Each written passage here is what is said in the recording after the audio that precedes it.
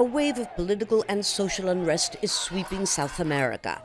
Venezuela has already been in turmoil for years, but in the last 4 months, presumably stable countries have erupted, leaving death, anger, and political instability in their wake.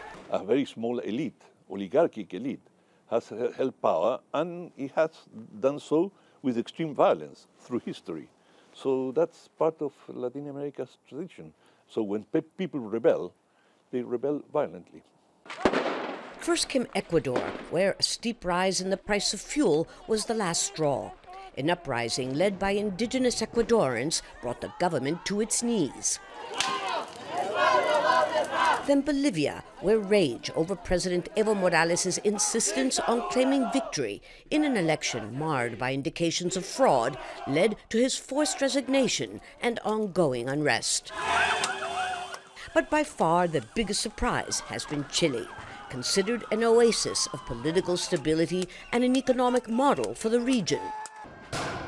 Anger over social inequality, demonstrations, human rights violations by security forces, looting and vandalism have brought the country to the verge of recession in less than 2 months. Here in Chile, the protests show no sign of abating. In fact, they are turning out to be an inspiration in other Latin American democracies, where dissatisfaction with the economy and the political status quo have long been simmering.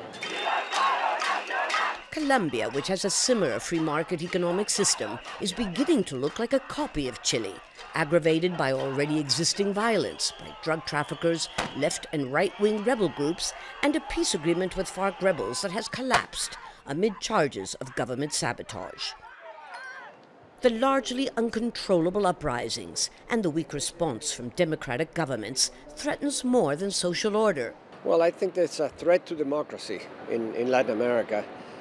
So that we have to make all efforts to ensure that this social mobilization, these protests, even riots, don't end up again in authoritarian or dictatorial regimes. Inequality isn't new, but what is a region-wide awareness that people of all social classes have rights to decent social services and salaries, to live in a democracy free of abuses and widespread corruption, and most of all, the right to take action. There's little doubt that credible political institutions and a recalibration of the region's economic priorities can't wait. Postponing them could have unforeseen consequences. Lucia, Newman, Al Jazeera, Santiago.